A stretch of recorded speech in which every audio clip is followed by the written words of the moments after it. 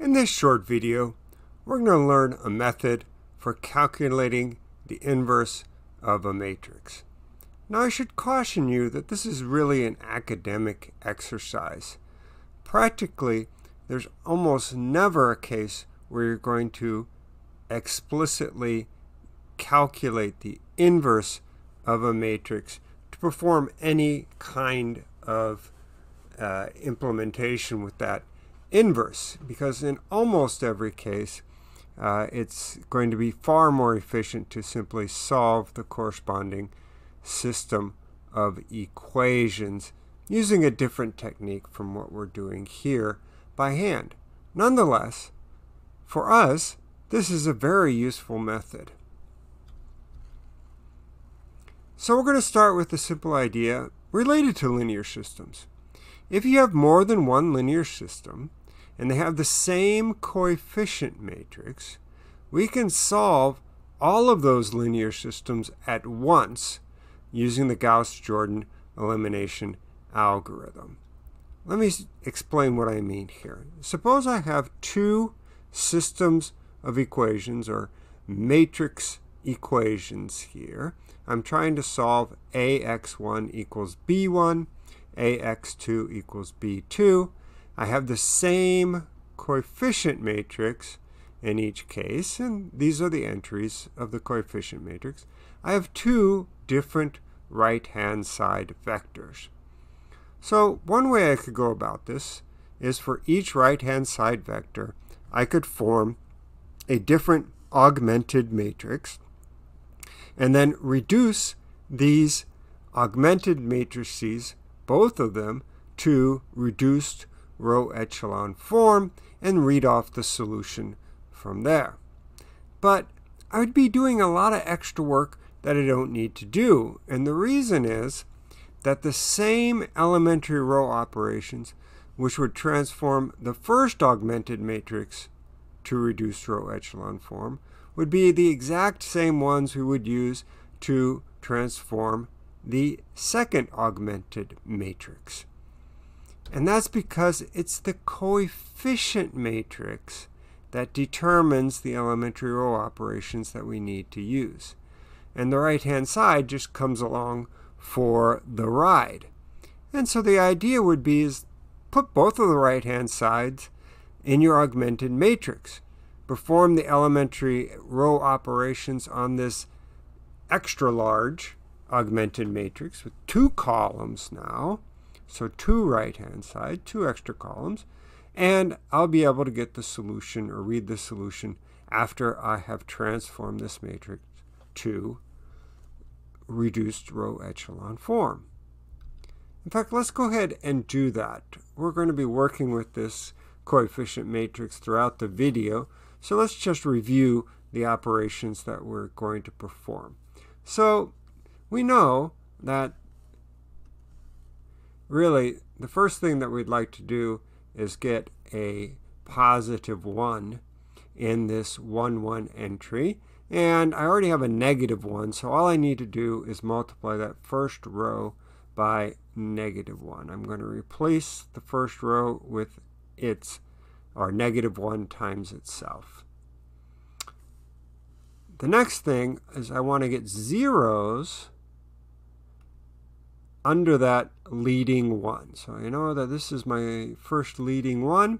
I want to get zeros there, and I'll use those type 3 elementary row operations. I'll replace row 2 with row 2 added to twice row 1, and I'll replace row 3 with row 3 minus row 1.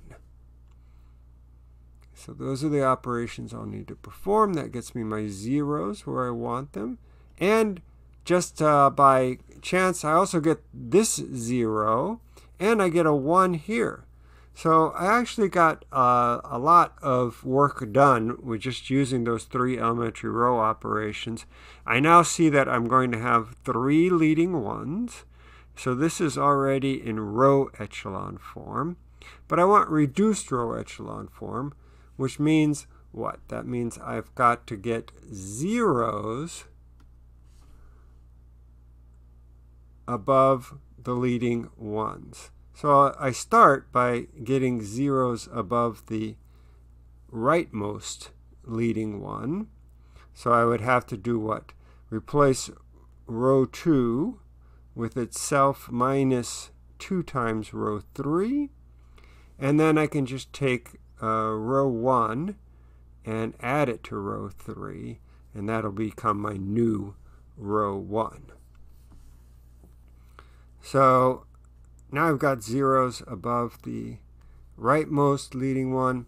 The only thing that's left then would be to get a 0 above the second leading one here. And I can just do that by taking row 1 and replacing it with row 1 plus row 2.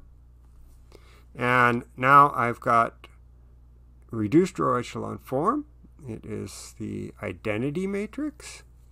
And then these two columns represent my solution vectors.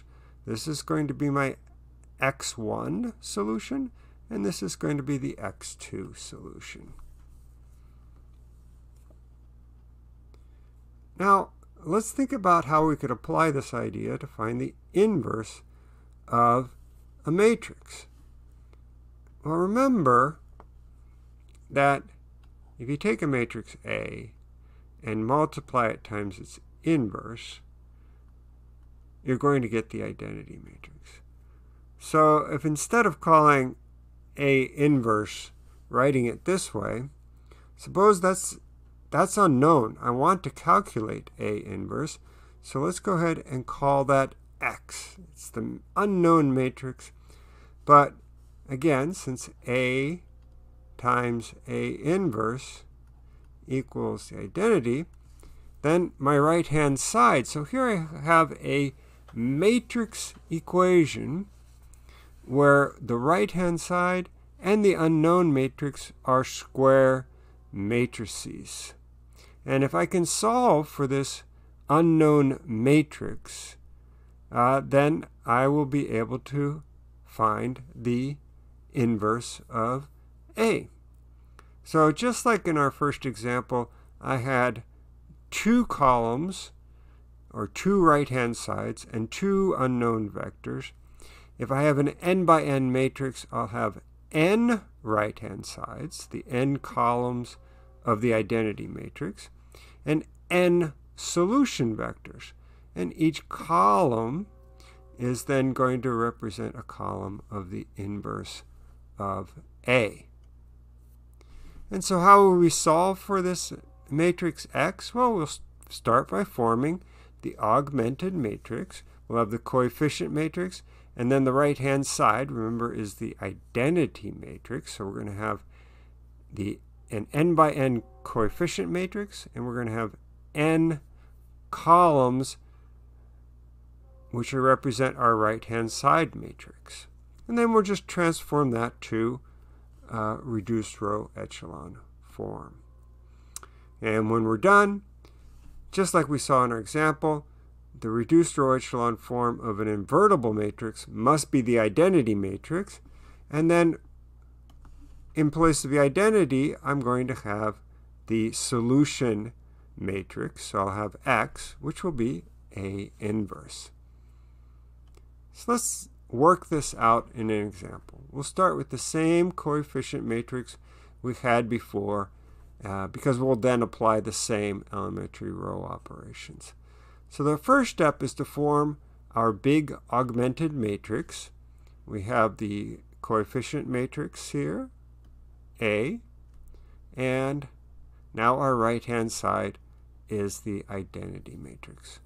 And so I just want to transform this to reduced row echelon form using elementary row operations. So it's the same operations. We did this before. I just want to get a 1 in our 1, 1 position. So multiply the first row by -1. Then I want to get zeros underneath that leading one. So I'll take the same steps there to replace row 2 with row 2 plus 2 row 1, and row 3 with row 3 minus row 1.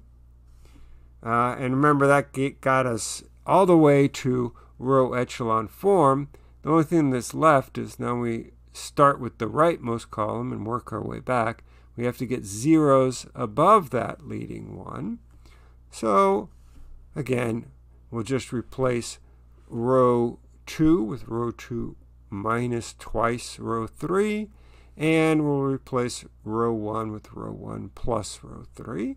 Now we've got the zeros above the third leading one, and the last step is to get a 0 above the second leading one.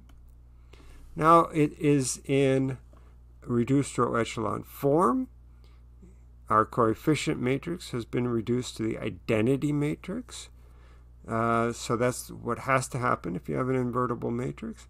And then the remaining 3 columns must represent the solution to our AX equals I.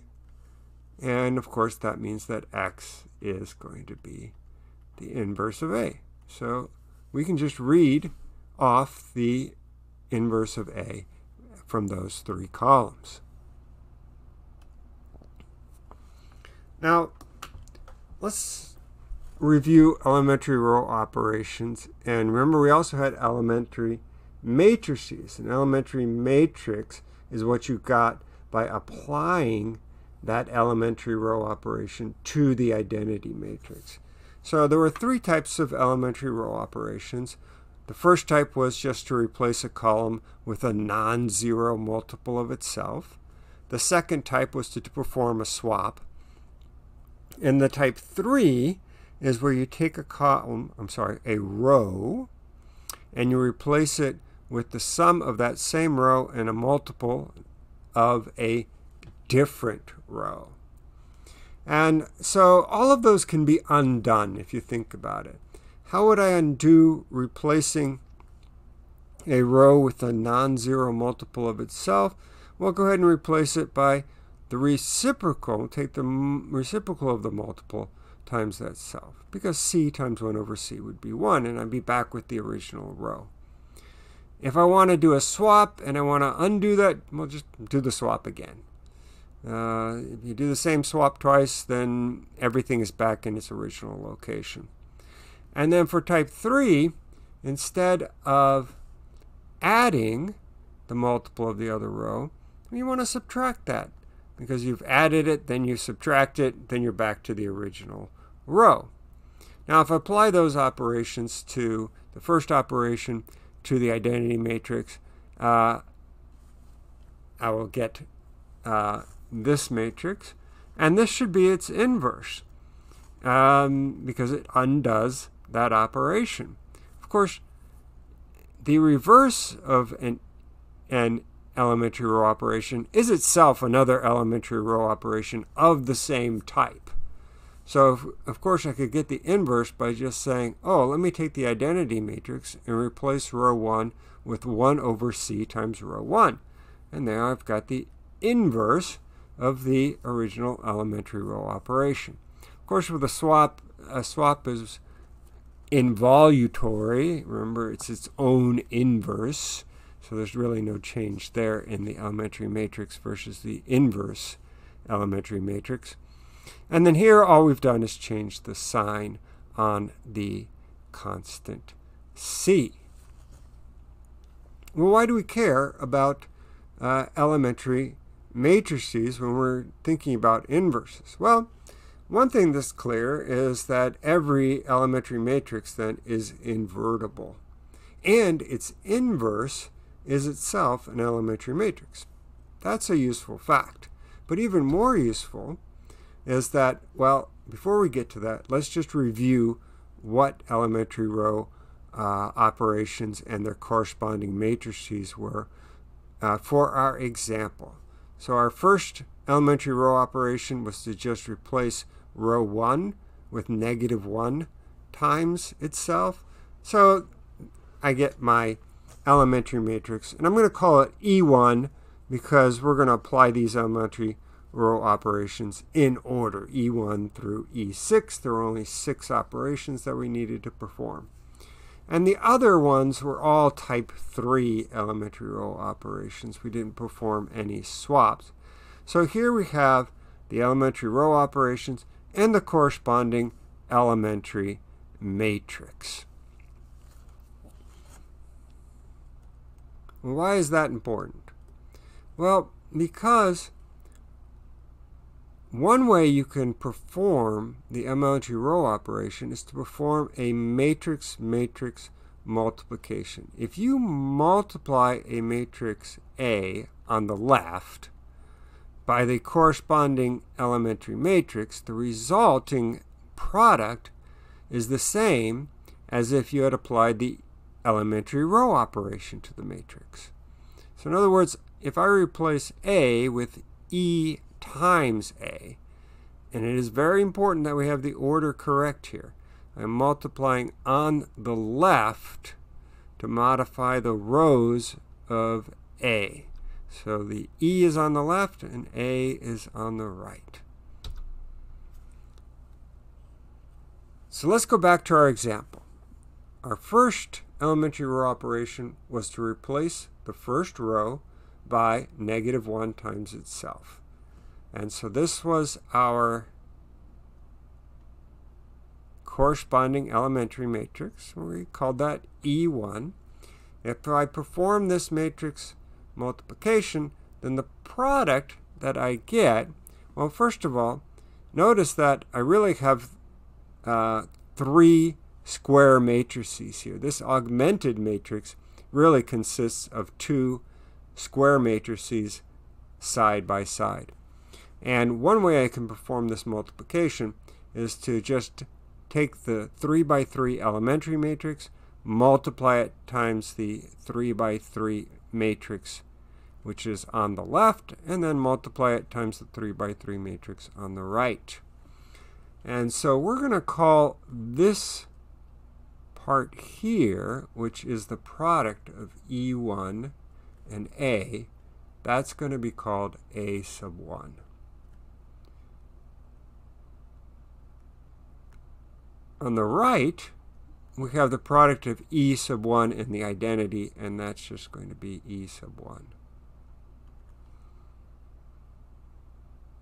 All right, so now we have a modified augmented matrix, and that's what we're going to apply to the, or that we're going to apply the second and third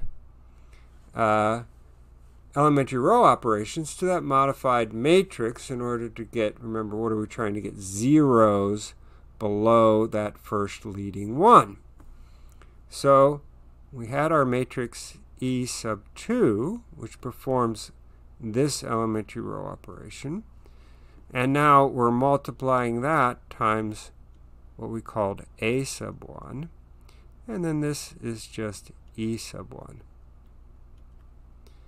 And so when I multiply this out, I can just multiply E sub 2 times A sub 1. I'm going to call that product A sub 2. And then this matrix here is, I'm going to keep it in factored form. It would be E2 times E1.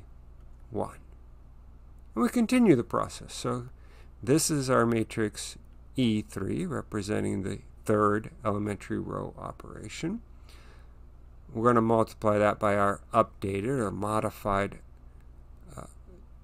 augmented matrix. So here I have an A sub 2, and then remember this was just the product E2 times E1. So when I multiply those out, E3 times A2, I'm going to call that A sub 3, and I'll keep this written out as the product of 3 elementary matrices. Now I have E3, E2, E1.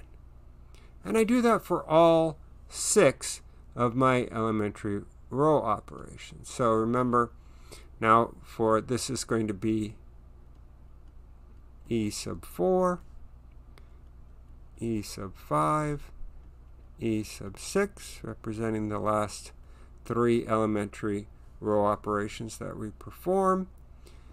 this was A sub 3, and this was E3, E2, E1. When I multiply that out, E4 times A3, we're going to call that A sub 4. And then I'm just going to write this as E4, E3, E2, E1. And so this matrix I'll call A sub 5.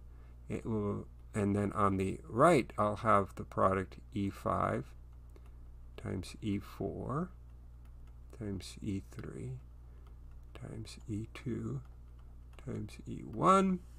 And then our final matrix, after I apply the last elementary row operation, I'll have A sub 6, which is the same as the identity matrix, the 3 by 3 identity matrix.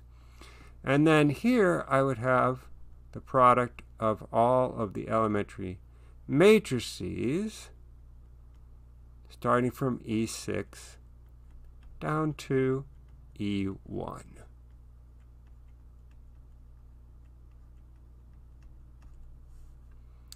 But really,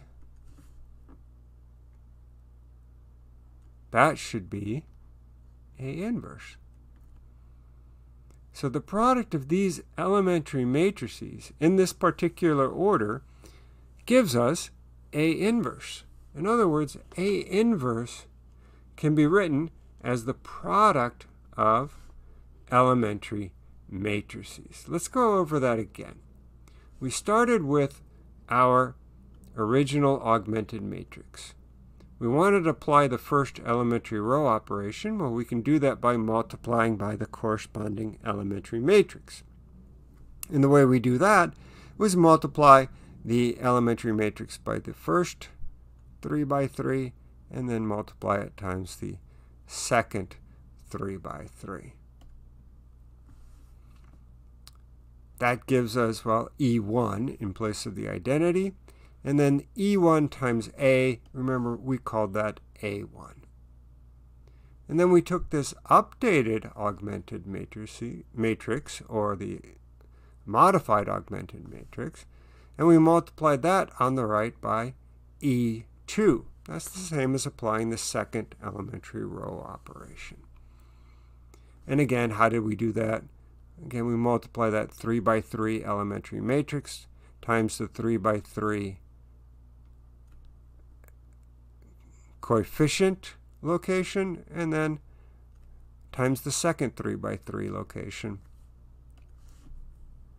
So I'll have E2 times E1, and then I just leave this as E2 times E1.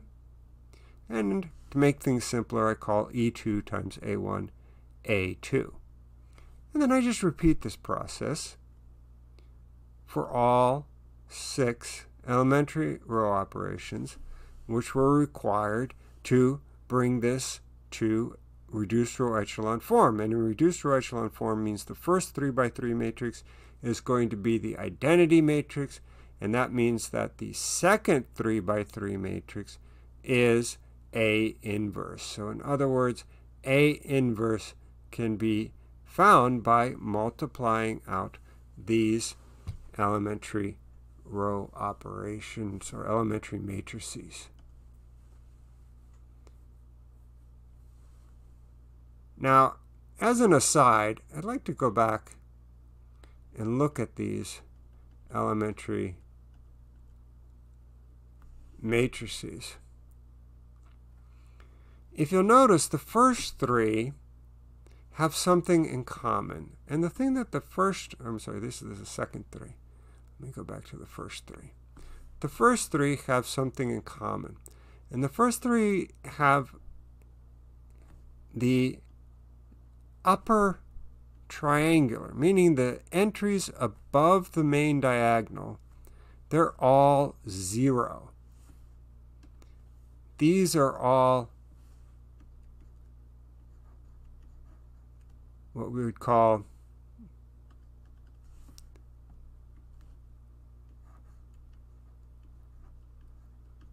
lower triangular matrices.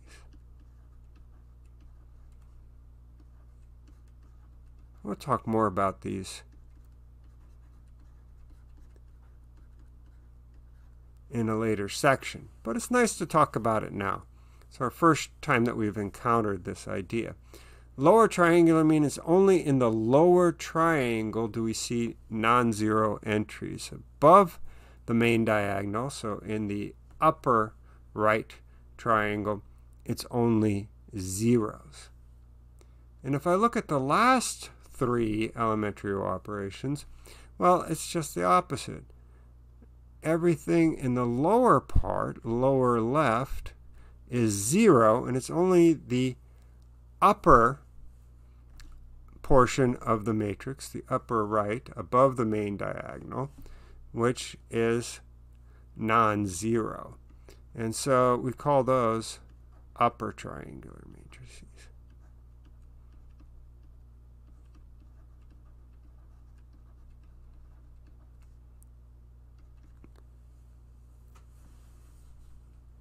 Well, why are we talking about that? Well, get back to this.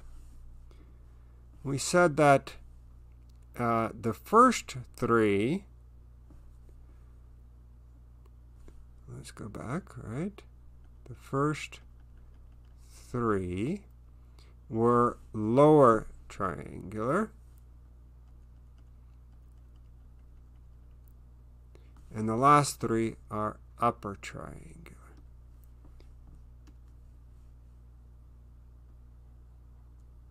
So this is going to be an upper triangular matrix, and this is a lower triangular matrix.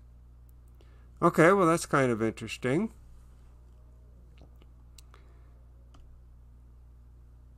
We've got this descending order. And in order to get an even more interesting result, we need the following theorem. And it just says that if you have two invertible matrices, then the product is invertible if and only if both A and B are invertible. And moreover, the formula for the inverse of the product is the product of the inverse, but in opposite order. And that should make sense because why? We need to have that AB inverse times AB has to equal the identity. And so AB inverse, well, I need to have A multiplied times A inverse.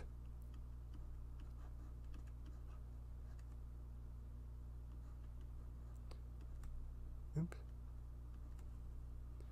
And since A inverse times A is the identity matrix, of course that would be the same as taking B inverse times IB. But I times any matrix just gives you that matrix back again, so that would be the same as B inverse times B. And since B is invertible, that would give me the identity matrix. So it makes sense that we have to change the order here when we're finding the inverse of the product. We can prove this in a later section, but we're going to accept it as a fact. Certainly, the fact that if A and B are invertible now, since we have a formula, we can definitely show that the product is also invertible. And why is that important? Well, that means that since I have A inverse written as the product of elementary matrices, I could take the inverse of both sides of this equation. The inverse of A inverse is just going to be A.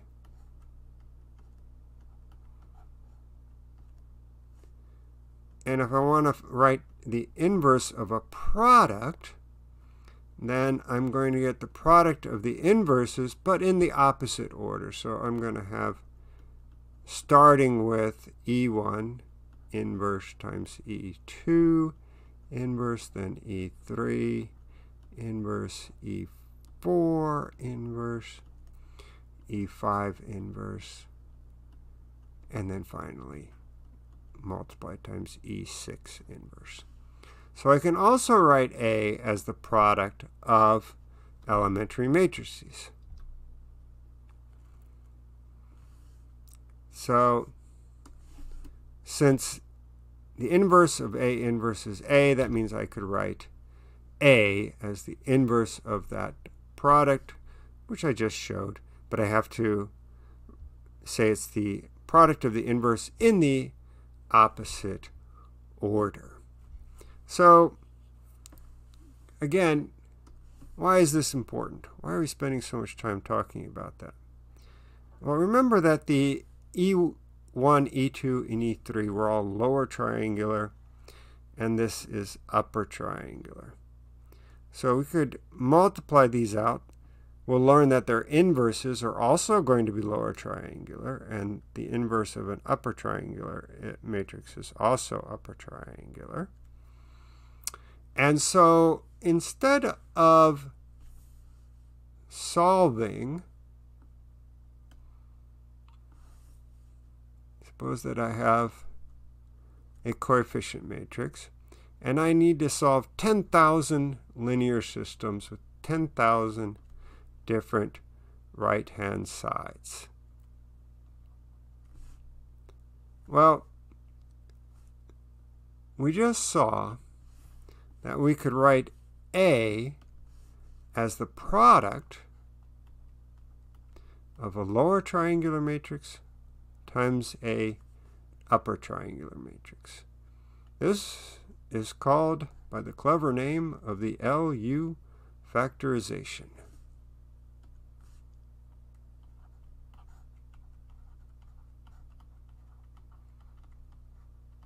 You can factor the matrix A as the product of two matrices, one which is lower triangular and one is upper triangular.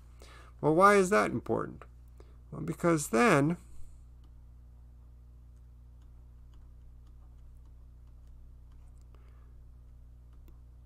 you can solve this system of equations by solving two very efficient systems of equations, because if you have an upper triangular coefficient matrix or a lower triangle coefficient matrix, it's very easy to solve. So what you do is you just make a change of variables. You say that u times x is the vector y, and then we're going to solve Ly equals b, and then we do a solve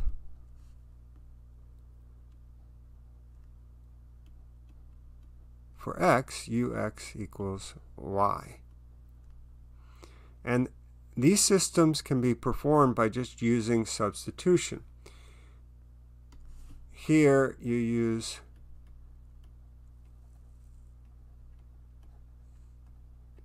forward substitution, because you'll solve for the first component of y, and then you work your way down to the nth component of y. Here we'll use backward substitution, because we're going to start with the substitution. We'll start with the nth component of x and work our way back to the first component of x. And together this is called forward-backward substitution, or just FBS. So this comes from the fact that if you have an invertible matrix, that you can write it as the product of elementary matrices. The first half are all going to be lower triangular, and the second half will all be upper triangular. So if you store the entries of those matrices in an efficient way, then you can solve any linear system and recycle those elementary matrices. So that's just a little practical application there. And it also has some theoretical implications that we'll talk about in later videos.